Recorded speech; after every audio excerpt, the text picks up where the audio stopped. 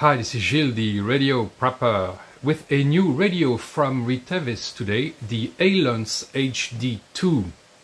And I have the Ailunce HD1. You know, I really don't review handheld radios much anymore, except when they really bring something new to the table or it's a really high quality model. If I did so, I'd be presenting a handheld twice a week probably, and you would really get tired of it.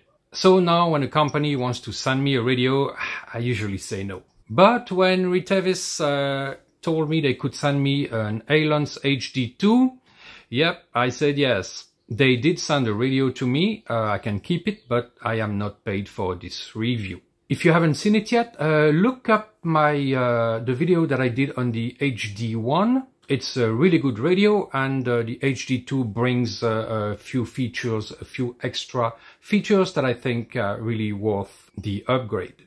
So we're going to see the differences and the reasons why I think the HD2 is a better radio, because of a couple features that I think are really must-have on a radio, a modern radio today, especially for prepping.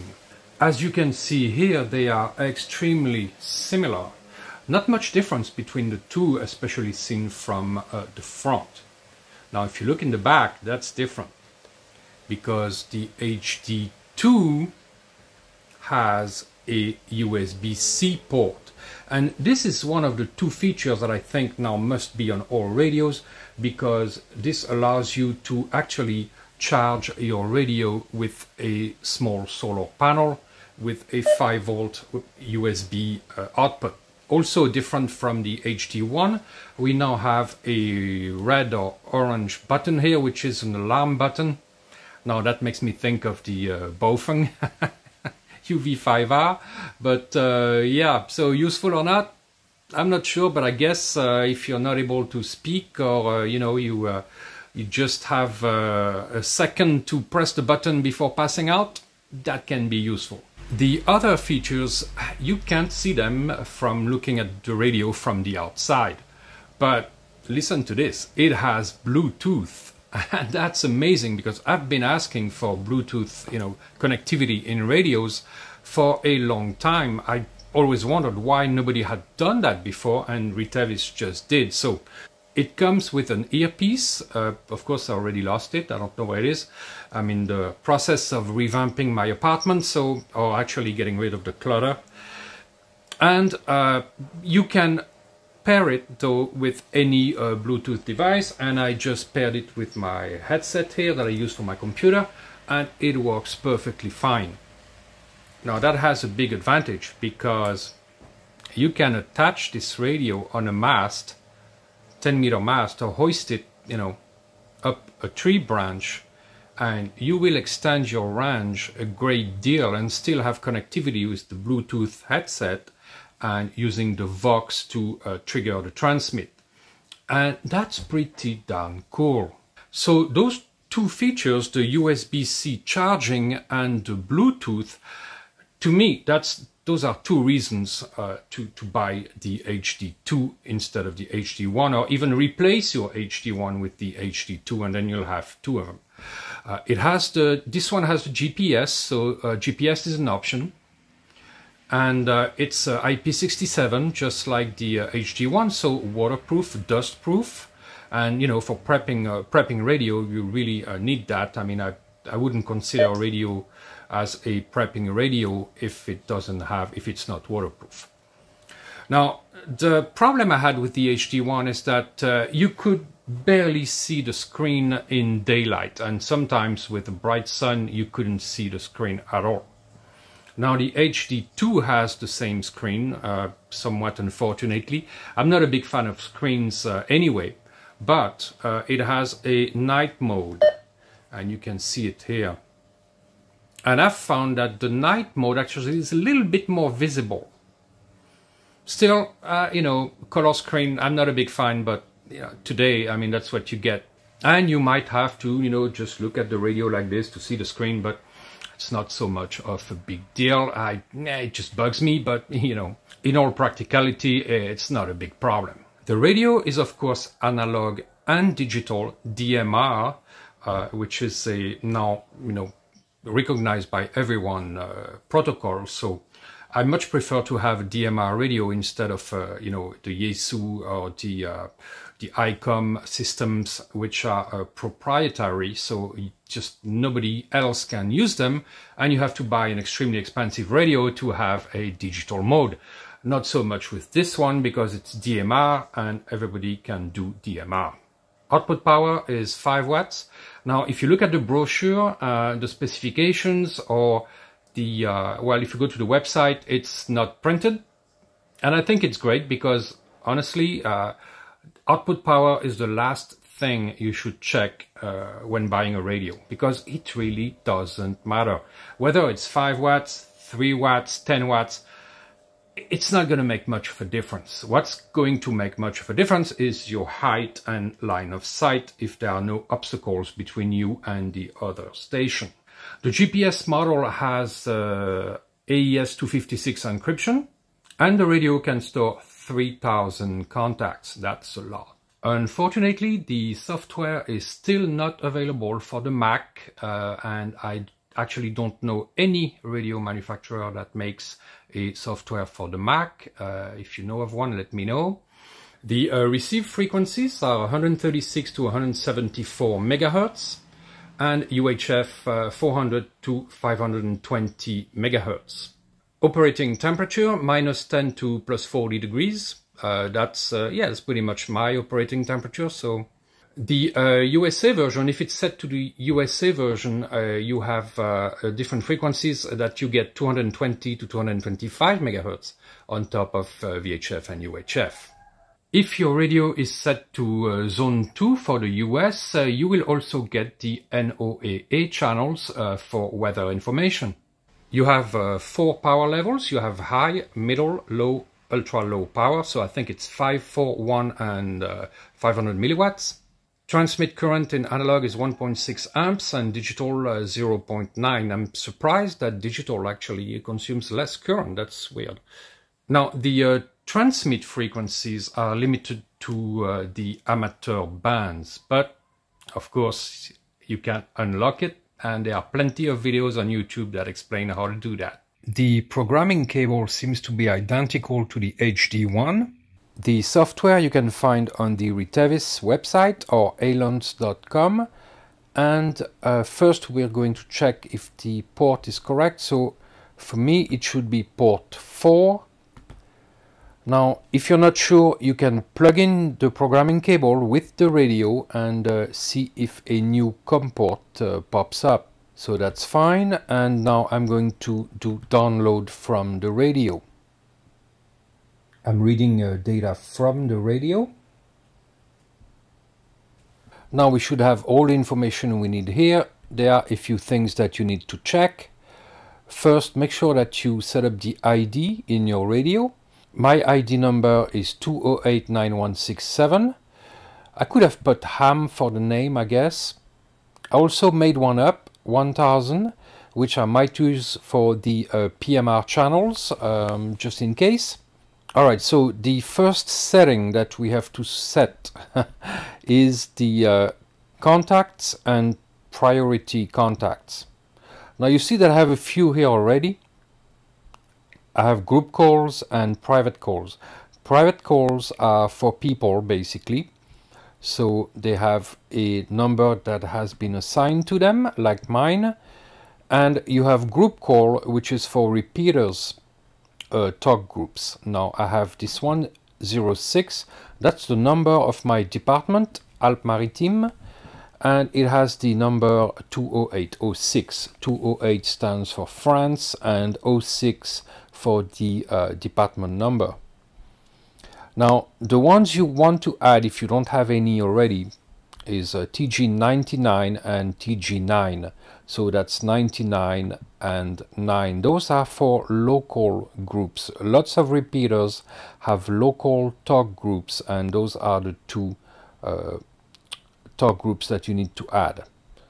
I have one from the north of France here, and I have another one for Italy. One repeater in Italy here. So make sure you have at least one group call for repeaters, and you have to check what's available in your region on the repeaters. It's done for that. Now, zone information, you need zones, and here I have 3 zones. The south, all the channels are here. I could add more here by clicking and switching them over with the arrow. I have PMR, is the equivalent here in France to the FRS in the US. And I have 16, 17 channels here. And I have C, which are the maritime channels. I only have 2 for now, and I might add more for later. So you can group your channels basically into zones, geographical zones, and that's pretty cool. Then you need to set up the channels. And now that we have the zones and contacts, and I have imported that from the file that I had for my HD1. I'm going to show you how a digital channel looks like. So of course you have to specify that it is a digital channel. TX power high, timeout timer 2 minutes, Vox level I leave it at 1, and this is the name of the mountain the repeater is on. RX frequency is the one given by the repeater as the TX frequency, because it's the frequency the repeater is transmitting on, and that's the frequency, of course, that you are receiving. Then you have TX frequency, that's the frequency that I am transmitting, and that would be the RX frequency on the repeater. Here you have to make sure that you choose work mode repeat, since it's not simplex, it's repeater. Slot 2, that's given to me by the repeater web page. ID setting, that's my ID, so I'm not going to put 1000 here because of course it's a ham radio repeater, so I give my ham radio DMR ID. Color code 1, same thing, the repeater will give you that, you don't have to guess. TX authority always, that I left as is basically. There is a way to kill the radio basically, but that doesn't concern us, it's more for commercial applications. That's for analog, so I'm not touching that, everything is grayed out anyway. GPS, I clicked on yes for those 3 boxes. I didn't click to send reports, you know, every so many seconds. Not necessary, and I didn't change anything here. And that's it, that's all you need, basically everything is here. It may seem complicated at first, but once you have the right information, specifically of course the frequency and the slot, the time slot, and the color code, you have to make sure you assign in your contacts, priority contacts, the correct talk group, and that's given to you by the repeater as well. And now I'm going to send that to the radio. It's pretty slow, but fortunately you don't have to do that very often. So I'm on my boat today, brought the HD2, and it's a bit rainy, so if I wanted to really make a contact or call someone, I probably would like to prefer to do it from inside the cabin. So I'm going to actually take this, use the Bluetooth to hoist it up the mast, gain some height, hence some range, and call my friend Marco, F40XR. I'm going to use these headphones with Bluetooth. It has a microphone, so I know the headphones work. The microphone I haven't tested, but we'll check that out. For the Vox, I programmed this button here. I'm gonna click on it, a long press. See what I mean by the screen not really visible in daylight. It's kind of a dark day and still. And the Vox, well, I have to turn it on. The Vox works for the sound. Doesn't seem to work for the microphone, so maybe I'm missing something here. Well, I had a good plan. I was going to put the radio in this bag and hoist it up, but it looks like the Vox doesn't trigger with my headset. Maybe it's because of that specific headset. If anyone knows if the microphone works with Bluetooth, please let us know. Apparently the squelch doesn't work on analog channels. And I hear Marco, but barely. Ask him to call him in on Montchauve DMR in 1 minute. Alright, let's see if he calls and see if I can hear him. Not sure he can reach the repeater, so we'll see. 4 whisky Bravo Yankee, 4 whisky Bravo Yankee et 4X. Oui, Marco, bien reçu. Est-ce que tu me reçois? Oui, j'ai le fort et clair, ça marche très bien sur mon son. Alright, works really well. Je reçois très bien. QSL. Oui, QSL Marco, merci. Bah, impeccable, comme ça je peux montrer que la radio fonctionne. Par contre, j'ai pas le squelch ne marche pas sur les canaux analogues. Là, il faut que je trouve la raison, ça doit être dans les menus sans doute. Donc voilà, bah écoute, tu verras la vidéo. À toi de F4 Whisky Bravo Yankee. Bon, oui, 4 whisky Bravo Yankee, 4 Tango X-Ray Romeo, Marc. Oui, là tu trafiques avec quel poste, Gilles? Alors là, c'est le Ailunce HD2. J'avais testé le HD1 il y a déjà un bon bout de temps, et là je teste le HD2. Ailunce, QSL. Alright, so now it's really raining, and I went back inside the cabin. The Vox did not work, but it's probably a setting, because of course why would they not include the microphone in the Vox function. But I tried without Bluetooth, and the Vox still doesn't work, so I'm sure it's something that I did wrong, or I forgot, or I missed a setting somewhere. Now, I should have checked that before leaving, but you know, Retevis gave me a short time to make this video, unfortunately, and so I had to do a little too fast for my taste, and I didn't have time to really go in depth into the radio. Consider this a first contact, a first presentation of the radio, and I will use it, of course, later on another video, probably more than one, and figure out those issues, mainly the Vox and the squelch on analog channels. Alright, so the radio works well, so, you know, except for those two things, but again, that's on me. Not surprised, because, of course, the HD1 works really well, so why would the HD2 not work? So I have no reservation about this radio so far. We'll see in other videos. Too bad I couldn't raise it up the mast and test it with the Bluetooth, but I'm sure if I hadn't lost the earpiece, that would probably work. I'm not sure. Maybe it's my headset. I don't know. I'll figure it out, guys. All right. I hope you liked it, and until the next one, have a good one.